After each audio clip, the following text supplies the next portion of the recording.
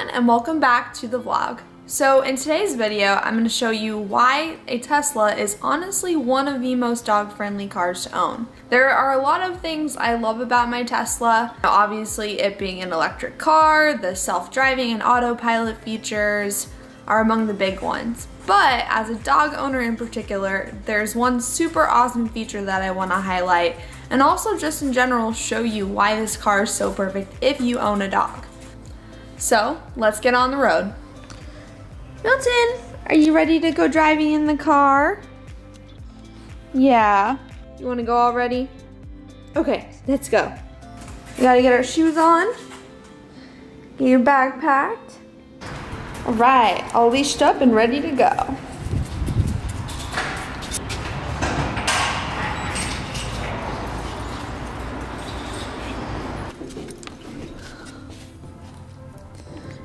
All right, Milton, stay. Stay. Okay, good boy. As you can clearly see, working on leash training is still something we very much have to do. He's just so excited to go in the car, aren't you, buddy?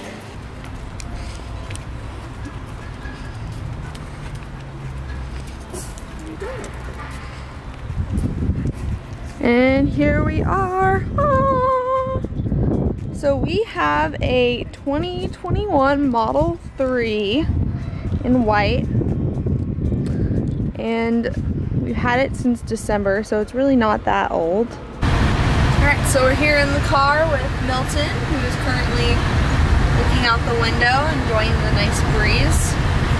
So one awesome, really good thing about the Tesla is the interior itself is a black, like, I don't want to say leather, but definitely a synthetic leather of some sort, which is also really good for Milton in particular because he sheds a ton, so it's better than fabric at letting us see where his little hairs are and getting to easily vacuum them up.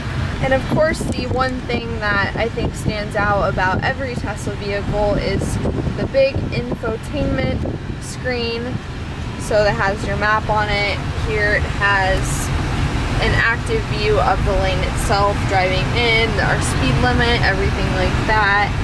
And the dog mode itself is actually an AC feature. So if I tap this, once we park, you'll see some options here like dog mode and camp mode. And if Milton was in the back seat, if I tap this button, that would send the air in the back for him so that he can have AC while we're driving.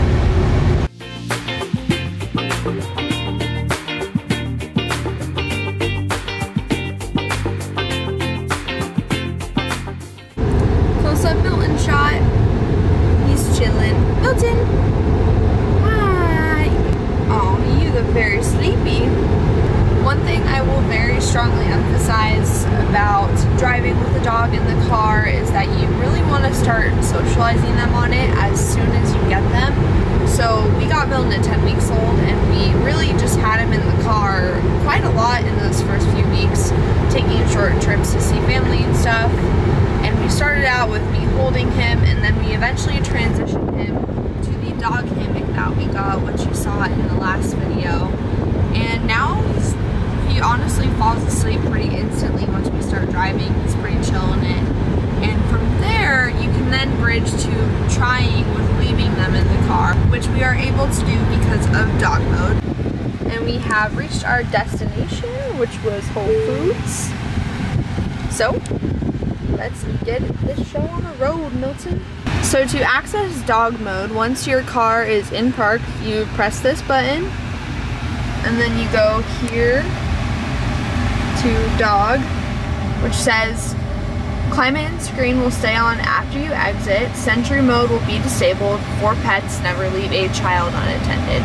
So basically, when we leave this car, Milton will stay inside with the AC nice and cold for him so he doesn't get hot. And then what's even cute is a little message will display on the screen to let people know that the Tesla is in dog mode so that it doesn't look like we just left him. Right, buddy? So yeah. Okay, so now we're gonna leave you, buddy, for a few minutes, okay? right, buddy, we'll be back soon.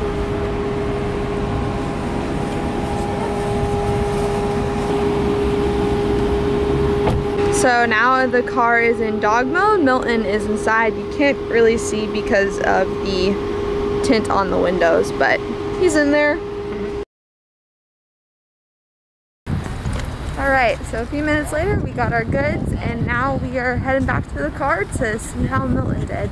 I think I see him. Hi, buddy. How'd you do? What do you think of dog mode? Not too bad, huh? See all your hair flying everywhere. I realized we actually never showed you what dog mode looked like, so if the driver leaves the car, then the screen should pop on, just like this. So a cute little animated dog pops up, and then my owner will be back soon, and then it shows what the AC is at, and then when they open the door, then it just goes back to normal. Like that! Yay! Good boy! Good boy! Now we're off to our next leg of the journey, aka home. And so that's pretty much it for the dog mode. It's not an incredibly elaborate feature, but I think it's definitely something super cool that not a lot of cars have. And as you can see, Milton is pretty content in the car. And I'm not going to say that's because we have a Tesla, but I do think a lot of it is built to make him comfortable, and of course the other half of it is through training him to like it. In my last video where I took you through a little weekend in our life traveling with Milton, I showed you we also use a dog hammock when we're traveling on longer trips, but when we're doing short ones like this, I don't mind keeping him on my lap. He really enjoys it there and he's comfy. And so that's it for today's video. I hope you guys enjoyed watching and learning a little bit more about Tesla's dog mode. If you yourself own a Tesla and have used dog mode, we'd love to hear what you think of it as well. Feel free to leave that in the comments. Make sure you're subscribed so you never miss a new upload, and we'll see you guys next video. Bye!